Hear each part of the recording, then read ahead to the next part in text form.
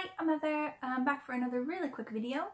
This one is primarily to do with some potentially regrettable decisions I made on the internet. Alright.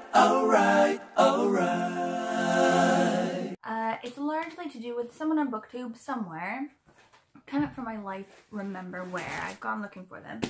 They were on about books that they read when they were a kid. I was like, oh, cute. I was thinking about my own kid, blah, blah, blah. But then I started to think about the books that I read when I was a kid and went on the internet, like you're not supposed to do, and fell down a very deep rabbit hole of potential regrets looking at all of the books that I used to read when I was a kid.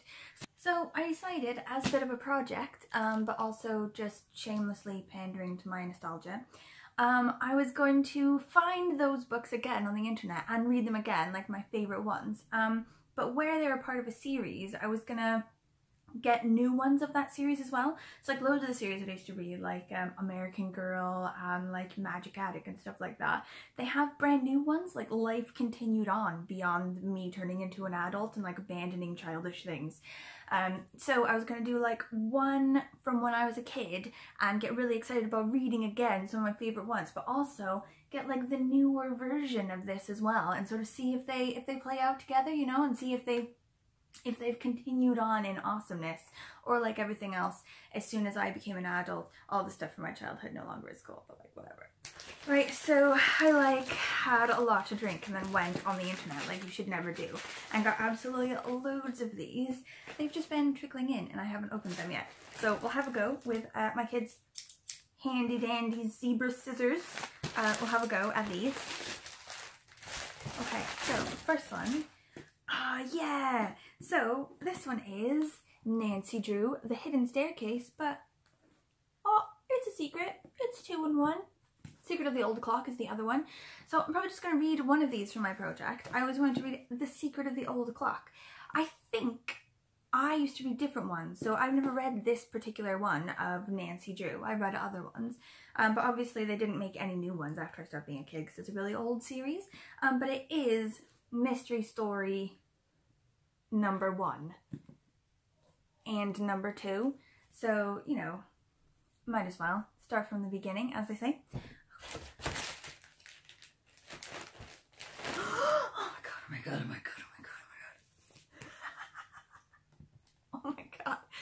Are there any like 90s kids out there in BookTube land who are absolutely dying about this?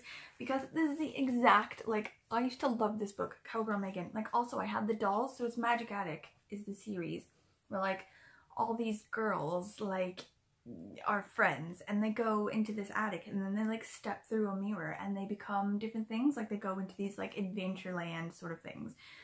So Megan was one of them, and also there was a girl named Heather that I used to love because obviously I'm a Heather as well. But like this is one where she like went into the Wild West and she like has Wild West adventures when she steps through the mirror.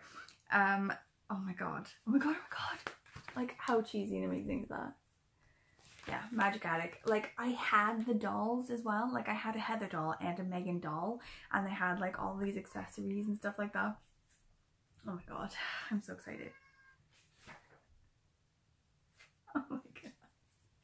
It's the exact cover as well. It's the exact cover from when I was a kid. I think this is the exact book as well. Like it's obviously used. And like what books cost like $5 anymore? Like this is obviously from the 90s. Oh. Amazing. Oh my god. Yes! Okay, this one is Goosebumps. I used to love these, but my dad would never buy them for me because he was convinced that I would have nightmares. And like, he's probably right because everything gives me nightmares. And I think I did like read a couple in secret and it did give me nightmares. There was like this one about a cuckoo clock where this kid or whatever accidentally went back in time with the cuckoo clock, and then when he came back he had like made his sister not exist anymore on accident, and that one gave me one hell of a nightmare, let me tell you. But this one is called Say Cheese and Die. What can be scary about that? Also, I'm super old now, so it probably will only give me one nightmare instead of several. I'm so excited.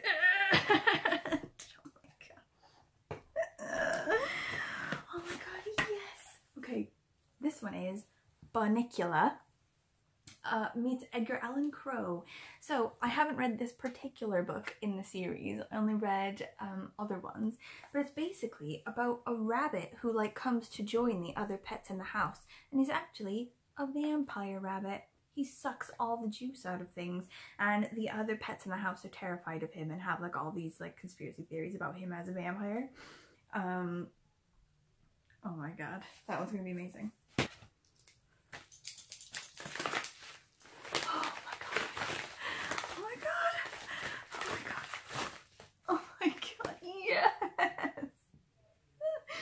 Meet Felicity. This is part of the American Girl series. So this particular series, there's a bunch of like kids basically throughout history in America. So you have like a Revolutionary War girl, and you have like a Civil War girl, and you have like you know, a World War II American girl, and you have like a Swedish immigrant to America girl in like the 19th century.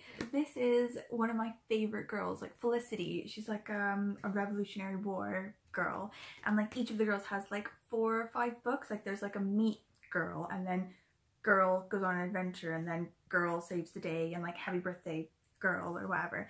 So this is Meet Felicity. This is the very first one in like her personal series, and she was my absolute favorite. This is the exact cover as well from when I was a kid. I remember this exactly. Like I don't know where these books went. Like my dad must have just gotten rid of them. Like oh my god. And I've always been obsessed with like, yeah, like 18th century like American history. I don't even know why, but even when I was a kid, absolutely loved this sort of thing. And I think this might have been something that had kicked it off originally. Like this is the birth of my love of like 18th century American crap. Oh my god, I'm so excited. Like please, 90s kids, if you're out there and you can see this, give me some love. How much are you loving this like Felicity book right now? And have you kept yours? Do you still have them in your house? Have you thought about selling them for money? Okay. Oh my god, this was like such a good idea. Oh my god, I was like, Heather, I've just wasted loads of money on stuff you're not gonna read. No, this is the best idea ever. Like, this is the greatest idea. I'm gonna fall all the way down this rabbit hole and absolutely love the crap out of it. Oh my god, just unboxing all this crap. Giving me like the feels. Oh my god, this one's amazing. Okay. So, this is one of the ones where I was on about. Okay, so it's obviously an American Girl one, just like our Meet Felicity one, but look, it's like the new version of it. Caroline, I've never heard of her. She's not one of the original girls. I don't know anything about her. Oh, War of 1812 girl. Oh my god, it's a whole time period they hadn't touched in the 90s. Can't even cope. So it's quite thick actually. It's like a much thicker go, you know. But it's still got, oh, same cheesy as Balls illustrations. Loving. Okay. Oh my god, I'm just so excited. Okay, what do we got? Carolyn Abbott is doing what she loves most, sailing on Lake Ontario with Papa. When her world turns upside down, a British officer boards their sloop, announces that Britain and America are at war, and takes her father prisoner. As Papa is led away, Caroline promises him that she will stay steady and strong until he returns.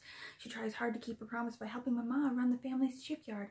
Then the British attack her village, and it looks as if the American side is in trouble. Can Caroline stay steady enough to help win the day? We'll see. Oh wait, we'll just see. Okay. Oh my god, this one.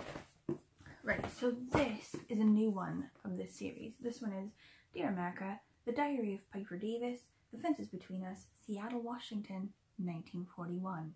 So this Dear America series was one of my favorite series things when I was a kid. And there was like a girl that was on the Titanic. There was a girl who was on the Mayflower. There was a girl who was like a factory worker in Boston. Like it's sort of a similar thing to American Girl, where it's like kids throughout history in America. Like I'm sensing a theme with things that I liked as a kid. And I'm realizing that all of the nerdiness that I have now started very early. So why do I feel like there's anything I can do about it ever? Like it's obviously ingrained pretty. But I never, so when I was an actual kid, there was never one actually to do with Seattle, Washington, like one of the places that I'm from and I was living and blah, blah, blah. So now that there is one, I will be reading it. Right, okay, so I also ordered 2 other ones that should be coming, I think probably not today, not tomorrow, only 2 other ones. There's Babysitter's Little Sister, which I absolutely loved, and like I think that was the very first time I ever remember laughing literally out loud to a book.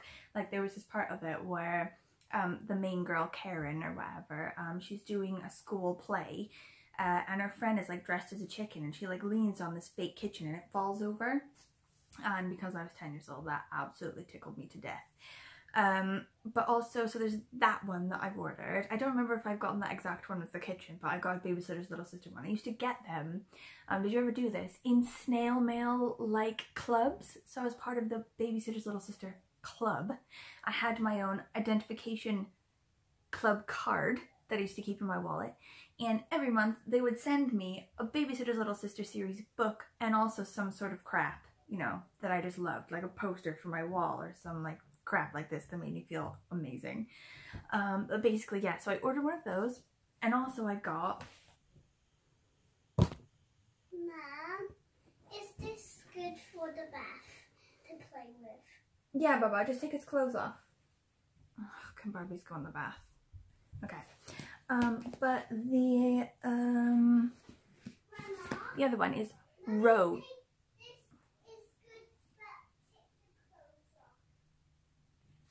Okay, so the other one that I got is like this one. So this Magic Attic one that I had from the 90s. The Magic Attic series obviously just kept going, like the American Girl one, so kids today are getting new ones. One of the new girls is Rose. I think she's supposed to be like Native American or something like that. I don't really know a lot about her. But I think the one that I got is something to do with about music, like she's a musician or she plays some sort of instrument or something like that. So I'll be able to compare classic Megan to new and updated Rose in the Magic Attic collection. Okay, right, so it's those 2 that haven't come yet, and then also these guys here. I'm going to have literally the world's greatest time reading these, and then I will let you know how they were at the end. There will be much alcohol involved and also much nerding out, and this is going to be the greatest time ever. I'm so glad that I thought of this as a project. Right, I'm gonna go get on this. Thanks for watching. If you liked this video, I don't know why you would unless you're like a weird 1990s nerd in America like me. But if you did, please like and give my channel a subscribe. If you have anything to say about this, please, please, please let me know in the comments if you loved these, or maybe even if you have nothing to do with these at all, but you also have like a weird nerdy attachment to the books that you read when you were a kid. If you ever thought about reading them again as adults, blah, blah, blah, just let me know. I absolutely want to hear about that. Right, okay, bye!